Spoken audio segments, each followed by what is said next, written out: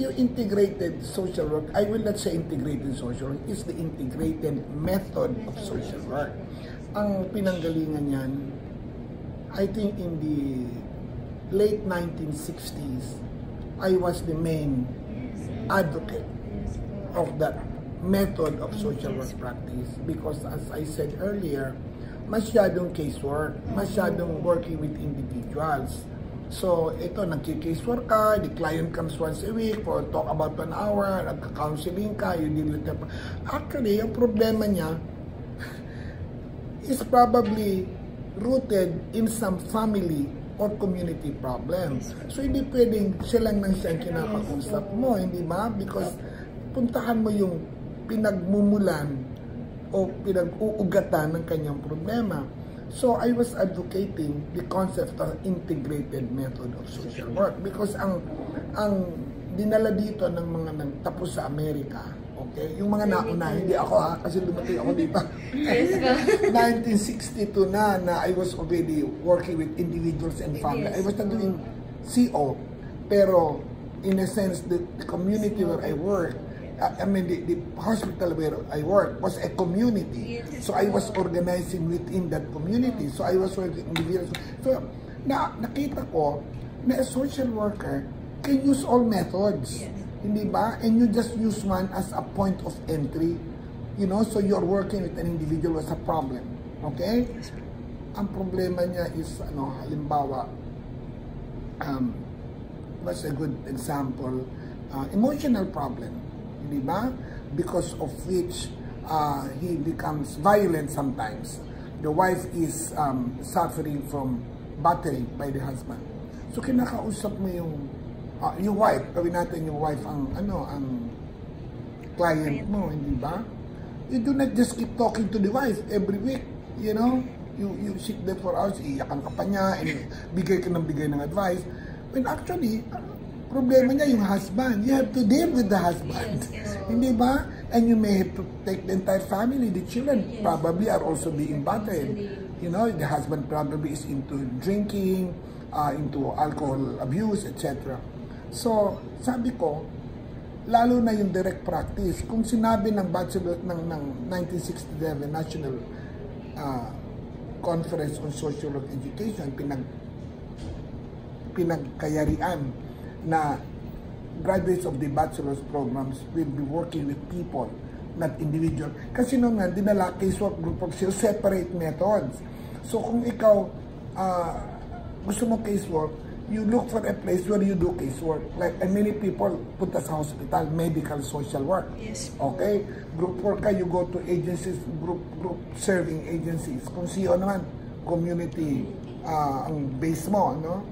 So, sabi ko, bakit hindi ang social workers na nag-aaral pa sila, malinaw na sa kanilang kaisipan, na pag nag-graduate ka, pwede akong mag-work with individuals, with families, with groups.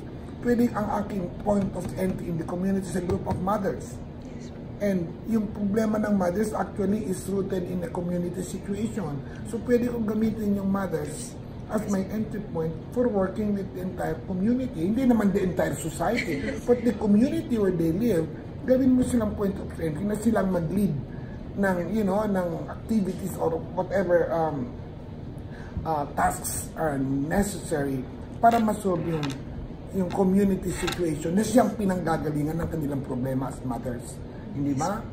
So yun, that's how I decided to advocate for the integrated method. Kasi talagang yung mga teacher kami nung araw, casework, clinical, tapos masyadong Freudian, yun ang mga theories na personality theories, one-on-one ang approach. Western. Hindi ba? Yeah, kasi you can, okay, mahilig ka ng community organizing, you work with the community. But then you find that your leader in the community has a personal problem. Tatanggihan mo ba yun? Sabi mo, excuse me, community organizer ako. Wala akong pakialam sa problema niya. Kung meron siya ng anak, hindi ba, na mentally disturbed, o sa anong ginagawa niya, ginagapos niya sa poste sa ilalim ng bahay niya. Kasi nasa barrio sila, hindi niya alam kung anong gagawin niya. Are you going to be blind to that situation? You are a social worker. Di ba? And mag-community organizing ka lang, puro lang gano'n, mag-isip ka lang kung anong kailangan mag-build ng artisan well, o kailangan magkaroon ng community center, or kailangan labanan ang municipal government kasi hindi maganda yung ginagawang programa, hindi naman angkop sa problema. Ito yung iyong leader sa community, meron siyang serious problem, and you can see when he leaves na wala dun ang focus niya kasi alam niya na yung kanyang anak nakagapos at maraming problema, hindi ba pinag-uusapan na sa neighborhood na ba't ganun yung bata, humihiyaw maghapon. Are you going to close your eyes kasi hindi ka case worker? Di ba? You can work but you can also intervene in that particular person's situation. Yun ang ibig sabihin ng integrated method.